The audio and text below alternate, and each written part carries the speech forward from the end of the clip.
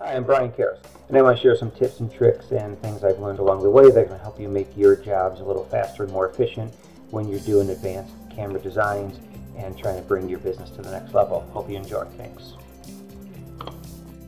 Let's take a look at some considerations for doing LPR-based camera designs. So, similar to our face recognition designs, we can start by going into our task definitions here for our parameters, and we're going to choose the ANPR drop down from the menu here. We used face rec before.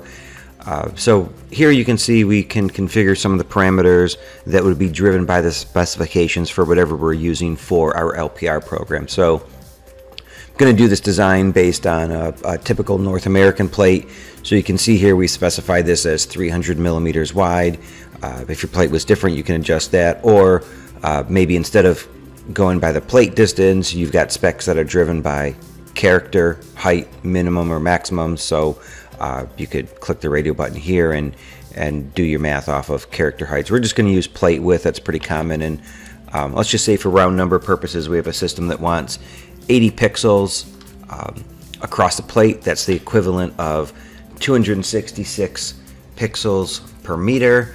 And even before we get into the design, the actual design phase that we'll show in a minute here, you can do a little bit of, quick math. If we're doing 266 pixels per meter, and let's say we have a 1080p camera, so that's going to be 1920 pixels horizontally across the camera. So if we divide 1920 by 266, that tells us we can cover an area about 7 meters wide with a 1080p camera. Best case scenario, a little over 20 feet wide, couple lanes of traffic. Fundamentally feels right. We might decide to bump our design up to a higher resolution camera, but even just from right here, you can start to do some quick mental math and make sure that that your metrics are going to work out. So you can also specify maximum downward angle and offset angle. This is one in particular, I think even more so than face recognition. This offset angle from the center line can become very important and drive a lot of things in your design, as we'll show you here, because unlike face recognition, where it's often possible to put a camera directly in line with the flow of people, say like above a doorway, it's much harder to put a camera directly in the middle of a road. So you're almost always going to be dealing with this offset here. And again, we'll show you how this can potentially be one of the largest impacting factors in your ANPR designs, and why visualizing that becomes so helpful and so important. So we'll stick with these parameters here: 25-degree maximum downward angle, 30-degree offset, pretty typical values. So we're going to close that out, and then to make sure that my design is using those parameters, I'm going to change the camera task to the ANPR drop down here, and you see things start to change. Now, since we're doing an ANPR design, let's go ahead and we'll throw in a couple of cars to our design here. We'll pick, say,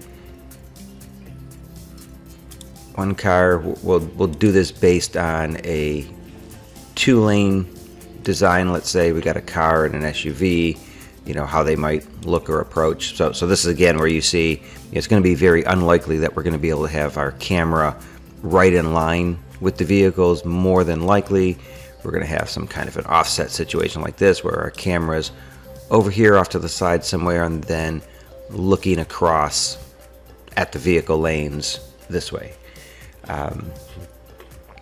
12-foot installation height, that would probably work. We'll leave that for now. Field of view width, 61 feet. We know that's going to be too wide to get our vehicles most of the time. Let's take this down to something that's going to be maybe closer to the equivalent of a couple of lanes of traffic. So you see, when we do that, when we've closed that down, tightened our viewing angle, now you start to see where we've got, in this quick layout, this cone, this colored in part of the cone appears here, showing us where we'd be able to capture license plates, at least from this one vehicle right here. And you can see as I move it, it's showing me that offset to the camera angle there. That, we're at 27 degrees. Remember, our maximum offset we said there was going to be 30 degrees for this design, so we've got a lot of flexibility there. And then if I move outside of that, you see that that degree offset number turns red. We're at 31.5, so we're technically outside of our design spec or our design goals. This car here, based on this field of view that we have currently in this camera position, you know, could easily wind up because it's a little further away, either too far away from an angle perspective or just outside of that cone. So you can start to see where we're placing this camera. If we want to say get 2 lanes of traffic, you know, we could come theoretically closer to the vehicles. We'd get more, you know, we get more theoretical pixels on target, but putting this too close to the vehicles, you can see we've got to turn this angle so much to get a view of the license plates that you're not going to be able to actually read them. And you see this is what, if we go to the 3D view, you can kind of start to see what it would look like in real life, that we're kind of shooting across the front of the vehicle there. You're just not going to be able to get that plate at this angle.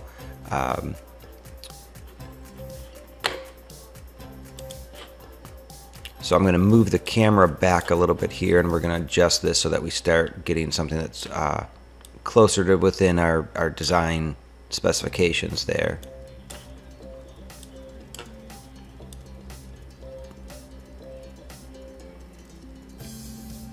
So here we've got something that's pretty good.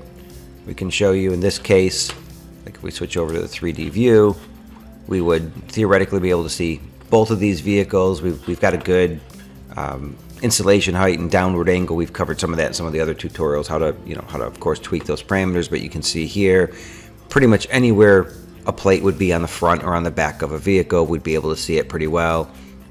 Looking real quickly here, we've got 12-degree downward angle. That's really good. We're at 70, you know, almost 80 pixels per foot. We've got good pixel density there, and so you can see here where we're covering those lanes, so we can get, let's say the 2 vehicles aren't approaching at exactly the same time. We can come back to our 3D view and check and make sure that, let's say this is a parking entrance or a 2-lane street or a tolling situation. You know, 2 vehicles coming through this lane, they can be pretty well offset, and we're still going to be able to get enough detail to read plates on both vehicles at least some point as they come through that field of view. And if they're a little bit over to the side of the, you know, to the extreme edges of the side of the road, we're still getting good parameters there. Or if you know, one of them happens to be driving for whatever reason, switching lanes as they move from one to the other. Again, even with a slight offset to the vehicle, we're getting good detail on those simulated license plates here. So let's take a look at a couple other features of the design tool that we can use to help optimize our designs. As we've been making changes here to, you know, camera parameters, we can go over to the 3D view tab and check out how that would look there. That's very helpful to see if we're going to be able to cover, like, say, you know, enough of the vehicle and the angles just kind of look right and we've got enough pixel density and things like that. But you can also get that 3D view right over here by popping out this window. So now as we're making changes to the field of view, or, you know, as we're looking at how cars come through, we can see that modeled live in real time. So we've got the live 2D and 3D view as we change things around. What's this going to do for our design? How's it going to change things? So that's real handy.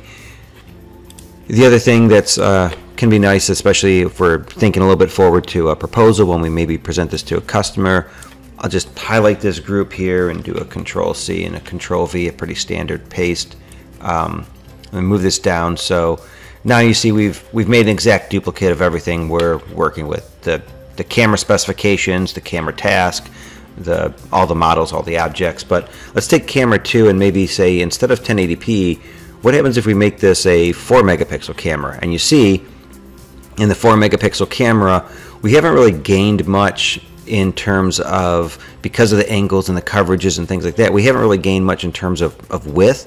A 4 megapixel camera isn't going to necessarily say, let us cover 3 lanes in with these parameters, but we can see where the coverage area the pixel density area that meets our criteria that we set up in the initial design has expanded out. So what this really means is that it's just going to give us a larger area of coverage where we have an opportunity to capture those license plate details sufficiently. So that can be helpful, say, again, depending on, we don't always know what the traffic flow is going to look like, or could there be something in the way at certain times, or vehicles too close together, things like that. So depending on pricing, we might want to show in our proposal how going from a 1080p camera is maybe the lowest practical resolution we want to use, to a 4 megapixel camera, something that's going to probably cost a little more both for the camera and also for the back end storage, but how that's going to increase our coverage area here pretty significantly. We're going to be probably adding another third or so to the overall